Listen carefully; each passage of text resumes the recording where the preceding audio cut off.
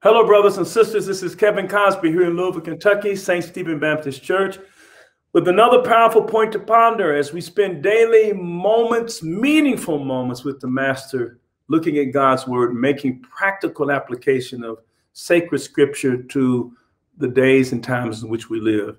Thank you for joining us as we continue this theme. God orders my steps, but it's up to me to move my feet. It's based on Psalm 37 and verse 23, where we are told the steps of a good man or a good person are ordered by the Lord. And that word ordered means that God sets us up, opens doors for us, arranges wonderful opportunities for us. But once God sets us up or orders something for our life, then it's up to us to then move our feet.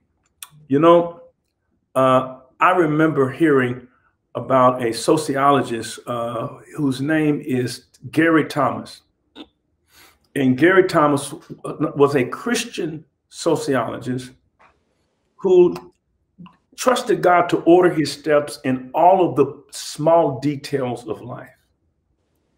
There was a home for sale, and he wanted to purchase the home, but he wanted to know that it was what God wanted him to do. He wanted God to order it, to God to set it up for him to have the home.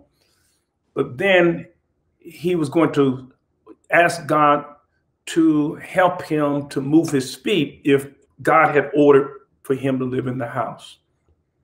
So after prayer with his wife, trusting God, they sensed that God was really calling for them to move into this house, that God was setting them up to purchase the house, and they purchased the house, and he moved his feet. God wanted him to have it. Okay, he's prayed about it. And so now he's moving his feet, and he's now signed on the dotted line, and he's the owner of this house. But then about 10 years later, the neighborhood started changing. There was a demographic change in the neighborhood, and the price of property began to decline. And what he paid for the house, he began to lose equity in the house because all around him, things were in transition in a downward spiral. And he wondered, no, wait a minute. I prayed that God would order my steps. I moved my feet and signed on the dotted line and purchased the home. And now the community has changed, and I'm losing my economic investment. I don't understand this.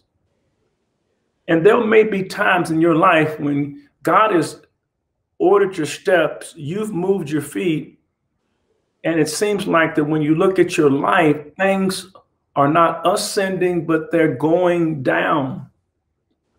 I know that's what Titus was feeling. Titus, who was a colleague of the Apostle Paul, one of his ministers, who he sent to an island called Crete. And Crete was a terrible place to be. I mean, no one wanted to be in Crete. And that's where Paul sent Titus to minister and to start a church there in Crete.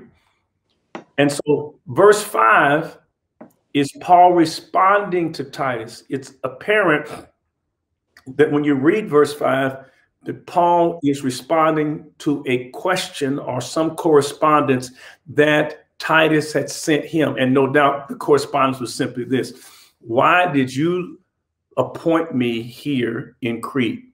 You put Titus in Ephesus, and now you don't put me in this place called Crete. And what made Crete so bad is that it was an island. It was out in the middle of nowhere. And notice what Paul says in response to the question, why did you bring me and put me here in Crete?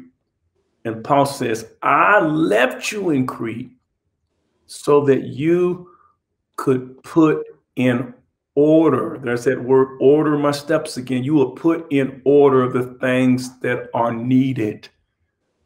I put you in Crete, even though it's a bad situation, so that you could fix the bad situation. Now, that's basically the same thing that God revealed to Joseph. Remember Joseph in the book of Genesis? And Joseph was in a bad situation also. And his brothers, remember, sold him into slavery. But he ended up in Egypt. He ended up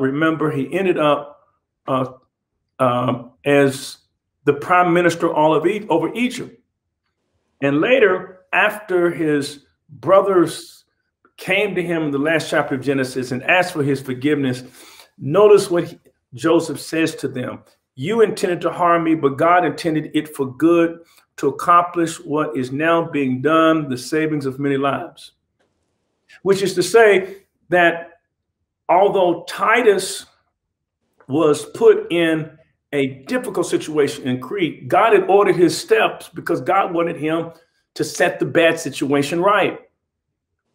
And though Joseph was in a bad situation, God ordered his steps because God wanted Joseph to be in a situation to bless his family during the time of a famine.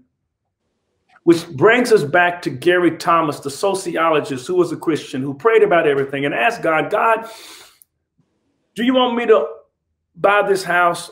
Did you order this? Did you set this up for me? And once he realized that God had done it, he moved his feet along with his wife and they purchased a home. The only problem is the community is in decline and now he's losing the investment that he's put in the house. And so he's wondering, now, what is God up to?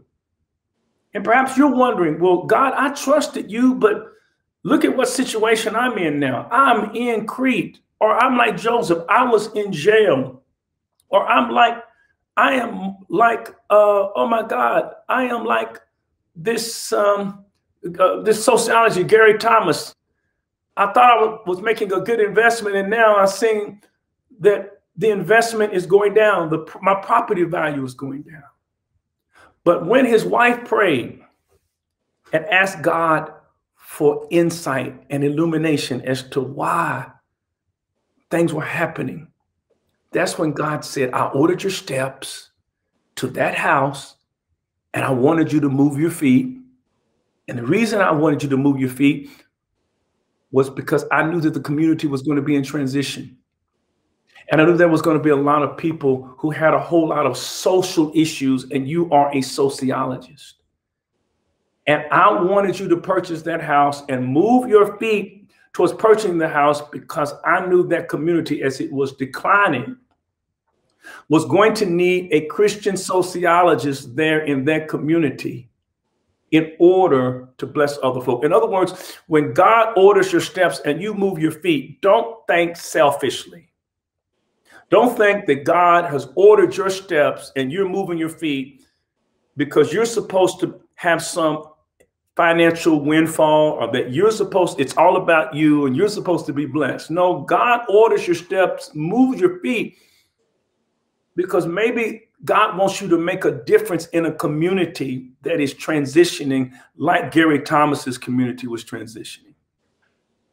Or maybe you're at a job where there's some mean people and you say, God, did you really put me here? And God will say, yes, because I needed somebody to be a witness in that particular job, that bad job. I needed a special person for a special place. So Titus, I put you in Crete to set things in order. And Joseph, I put you in Egypt so that you can help your family. And Gary Thomas, I put you in a community that's transitioning because they needed the witness of a Christian sociologist. And there are many reasons why God may put you in a particular situation. But don't think that just because you don't see financial prosperity, or just because you may be in Crete where there's some difficult people, that God's not in it. God is in it. God knows what he's doing. God ordered it.